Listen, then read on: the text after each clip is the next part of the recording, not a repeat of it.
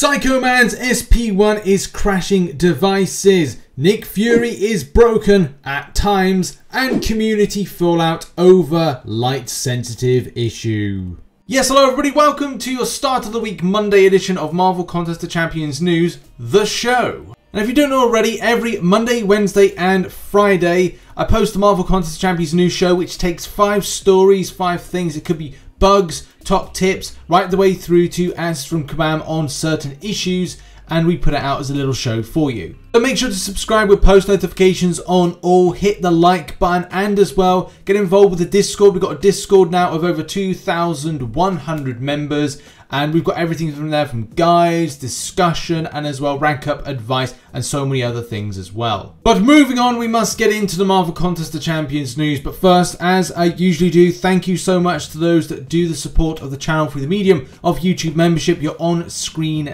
now. And as well those that are Patreons, thank you as well. But also a massive thank you to those that support over on twitch.tv/RichTheMan live.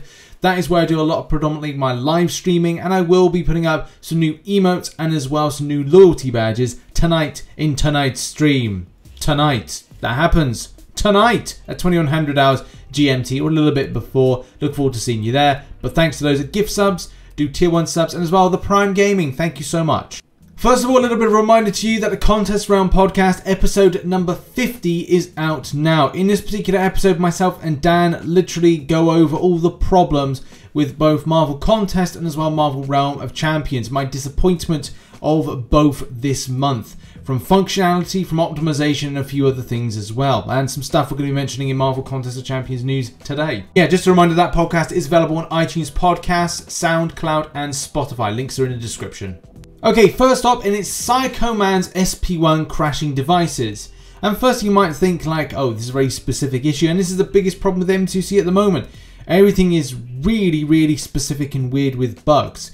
If someone's saying that they're using an iPhone 6, which maybe in some cases people might go, right, well that's kind of coming to the end of use side of things for when Kabam roll out updates, and that is very close because they recently got rid of iPhone 5, so iPhone 6 will probably be on the next chopping block to be taken down.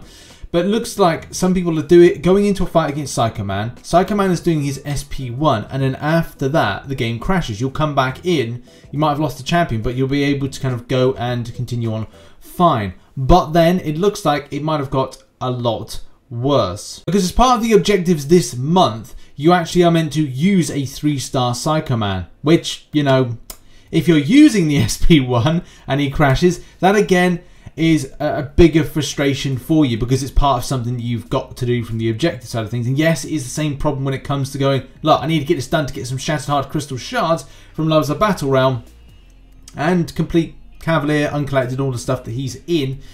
Yes, oh, and Arena as well, because he's in that. Man, that is definitely something that's got to be sorted out as soon as possible, because it upsets the grind of players. And the more that I read down in this forum thread, the more that I'm reminded about the optimization of the game and Kabam being honest about where the game is up to when it comes to what they can build for different devices. With players saying iPad Mini 2, iPhone 6, iPhone 5S, which I did think that they had made that an end-of-line type of device. But yeah, look, there are a lot of players struggling with this, but it looks like it's very specific to end of use type of iPhone devices. I don't know where my Android people are at, but I definitely know they're not getting the same experience as a lot of other players in this game. But iPhone players are still getting the same problem, so it's just not a good time for optimization of the game. Okay, now on to the subject of the light sensitive issues, or caution light sensitive. This discussion was an interesting one, and it is a point, you know, when most discussions happen on the forum, it can either go one or two ways. It can either be quite nice, a nice discussion, but then it can go to a point of being quite toxic at times.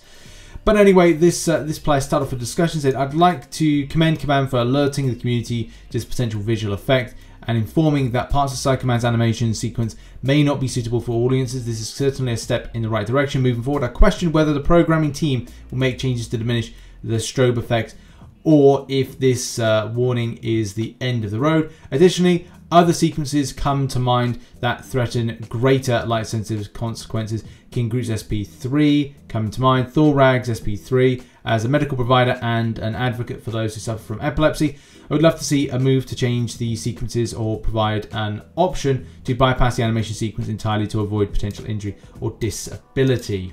And it's a good point to mention that, because at the end of the day, this is a game that's meant to feel, and Marvel in general, these characters are meant to feel inclusive, whether or not if you're gaming or not. We want to be inclusive rather than exclusive to the way that everybody gets to enjoy the game. Unfortunately, it is a case that through disabilities, lots of people lost out when Kabam moved away from allowing BlueStacks to be a thing with this game. Funnily enough, I know that people exploit that system, but I was reached out to by many disabled people that are now unable to play the game because the means of which they were able to play, either with a type of emulator, they are now not able to. Even people able to produce disability certifications to actually say, look, I have a disability, I'd still love to play this game that I really enjoy, but now I can't. And at the time, when I reached out to Kabam about this, they basically said they could not make any exceptions for anybody that had disabilities, and that was unfortunately the end of it. So will this be the result, or will this lead to a result of Kabam changing some things like animations? I personally would like them to do it just slightly.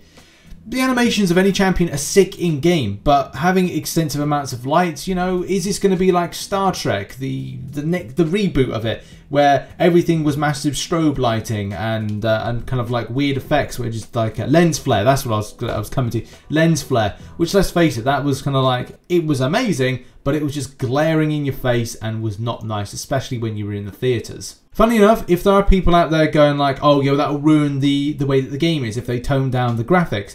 Funnily enough, that could help out a lot with the running of the game on lower devices and help the optimization side of things. Not to say 100% categorically it would, but definitely from a point of how the game would be built to be like a lower end on graphics rather than a top end on graphics would mean that I could run my 7 Plus for years more than I would with any other device. The same thing with a lot of the players with the iPhone 6s and 5s being able to run the game more smoothly if the graphics level was dropped down, or at least you had an option to do it. Now, I'm not a games developer, so I don't know 100% if that would be correct, but it definitely seems logical. However, you know, the forum post, the forum thread even, the discussion points seem to derail at times and had to be brought back to just this point of the fact that, look, Kabam aren't going to have any liability if you have or do anything. You know, if I fall over whilst playing Marvel Contest of Champions, can I sue Kabam on this? No. Same thing with anybody that has an epileptic fit while playing the game. You probably won't be able to do anything. It's up to a courtesy of the developer to do this. They have made inroads to respond and as well give some examples of just being helpful, which is good, I guess. With an updated post that we did cover last week, but as well, Kabam following up with, further to the above, we advise that you should you begin to experience symptoms of high induced irritation or illness, please exit the game immediately to avoid further development of these symptoms. Should you wish to continue, we suggest the following: reduce the screen brightness of your device, taking periodic breaks during game sessions, ensure that you are using your device in a well-lit environment. Now, I do take the coverage of this very seriously, but I just want to stop for a moment just to take a little joke at this here. Please exit the game immediately. Your exits are here, here, and here. And dropped inputs can be found in many areas in the game. Yes, top quality airline safety references. But in all seriousness, and back to being serious about this, I really hope that Kabam could look into a better kind of way of making this game more accessible. And not to say that it's not, it's just a case of looking at this thing about what is inclusive to exclusive, what is available for people to play. Would it be good if the animations were lowered down? I mean, you look at like 2014 to 2016 side of things and the quality of where the graphics were, more so for the 2014 to 2015. If you were playing the game then and it wasn't overly kind of light sensitive, to then have the game then continue or kind of not adapt but kind of evolve to be more like that, then if you've been playing for a long time, you might be going like, oh, this is, I can't play this anymore. I used to be able to play this, but I'm not able to play this quite as much now. So that would be kind of like, it would suck if you were epileptic or caused to have times of an epileptic fit at the start of playing the game, and it was fine, and then it was like it changed. That would be very disappointing if that were the case. But yeah, a very sensitive subject to deal with and talk about at the same time. Right, next up, and Nick Fury is broken. Now, I did cover this last week, but I've been inundated with a lot of people contacting me to say, oh, do you know Nick Fury's broken? So we're going to make this the narrative of this particular Marvel Contest of Champions news to kind of create awareness about the forum post and forum thread, and as well, you know, let people know, look, we're covering this stuff. Make sure to come back to content. We do cover a lot of these bugs and stuff, so please keep up to date with the content. So look, Nick Fury is going straight into life model Decoy, as well as a lot of other champions getting random persistent charges missing, but more so with Nick Fury, who has been somewhat of a problem child for the last 6 to 8 months. I say more on the top end of 8 months of sometimes he'll be fine, other times he'll go straight into life model Decoy, and you're like, what? And Kabam have said, enough is enough. I've had it with his mother in problems with persistent charges in his mother in game. See what I did there? Censored myself. I didn't say the words, but it's Samuel L. Jackson references from Snakes on a Plane. Clever. At the start of the recent update, it seemed to be that there was a lot of other champions from Cat Marvel movie, from Morningstar, Guillotine 2099, and right the way through to Apocalypse. At the end of the day, this is just massive hit and miss, and also consistently hit and miss, or inconsistently hit. Whatever you want to describe it, it is not good, especially not just limited to Nick Fury, but as well the main man Corvus Glaive seems to be affected at times.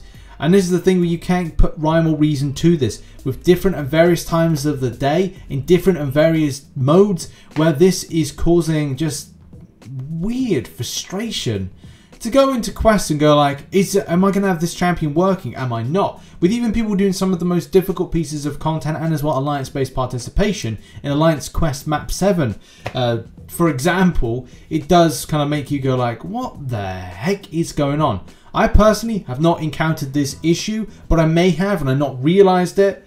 But that's the thing. You know, there are a lot of players out there on various different devices with someone having here Android 11 S20 Note Ultra, and that's the thing, this could be slightly device specific, and that's the thing I would say, guys, put your devices into this.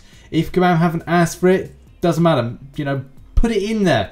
Someone else put device Huawei P20 Pro, so at the moment it seems predominantly Android, but you know, it would be good to see more on kind of different devices so people can get an idea where this is a problem and Kabam can like track it a little bit better. But at the moment it looks predominantly Android in feedback, so yeah, maybe this is predominantly an Android issue than iOS, and definitely something Kabam need to look into ASAP. And they've got this forum post if you haven't seen it, which is the link is in the description if you want to give any feedback to this. And now let's move on to arena predictions. All predictions for round 2 are down below at the moment. And my predictions were actually quite good this week, which is I'm pretty happy with. Yellow Jacket, and we will be going over the results, but my predictions for round 2 will be 25 mil for Yellow Jacket.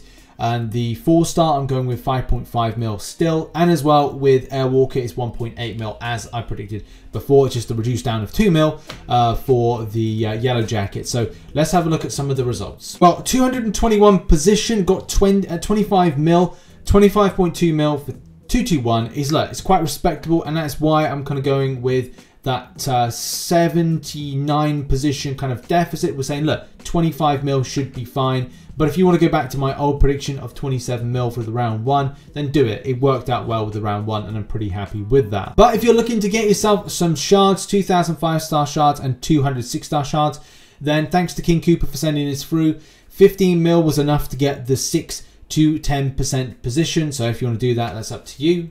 And also shout out to Mr. Worldwide for sending through, as well as King Cooper, to the Discord info that 1.8 mil, just over 1.8 mil, was enough to bag a 4-star Airwalker if you needed him for synergies, or you just wanted him just to say you've collected him for your collection. And there we go, that's me Marvel Contest of Champions news for Monday. Make sure to catch up with some content up there. And as well, I'll be posting a lot more this week on monthly event stuff, so Cavalier grind stuff, and as well some other content surrounding this month, top 5 tips for the month, all that stuff before I get back into the guides. And I've got lots of guides. If you've seen on Discord, the entire video list, I think there's about like 50 ideas that I've got to make before the end of the year. So yeah, looking forward to it, and I'll see you all very soon. Bye-bye.